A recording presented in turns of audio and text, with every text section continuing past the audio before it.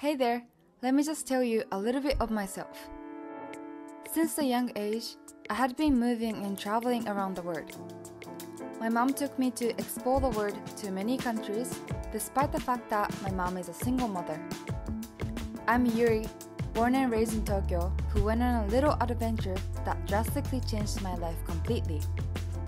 This is just the beginning of my story. I had been a curious child. Throughout way too many mother and daughter trips, she told me to always challenge things out of my comfort zone. So that's what I did.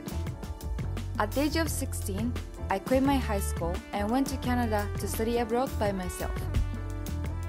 I was lucky enough to be chosen as a scholarship student from the Canadian government. But I also had a big struggle I faced. It was pressure. The scholarship was merit-based, only one student per one nationality, which is out of 12,500 Japanese international students in British Columbia. I was chosen to be representative. Growing up longing to study abroad, getting a scholarship as an international student meant a lot to me. However, while it boosted my motivation to study abroad by myself, it also started to put high expectation to myself that I need to be successful. Studying abroad requires a lot of money. In order to save up for the tuition, I worked 13 hours a day for 2 months. The results started to showing on their number, but I felt I was missing out something important in my life, which was my happiness. It was not the happiest moment. My thought was simply occupied by the fear not to betray the expectation. This drove me to purposely see the people around me if they're beneficial or not.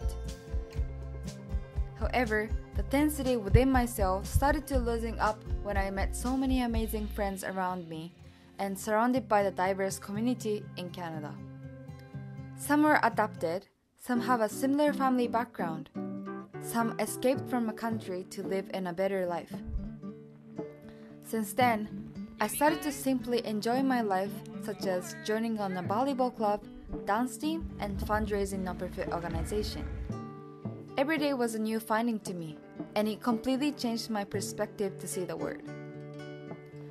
I began to see how much I am blessed to receive the opportunity despite my circumstance of my family, and genuinely appreciate what I have at this moment. Going somewhere new makes people easy to be in a shell and stuck in a comfort zone. But now, anything I felt challenging, I own it, as it is a new learning opportunity. Once the realization, I no longer felt being trapped.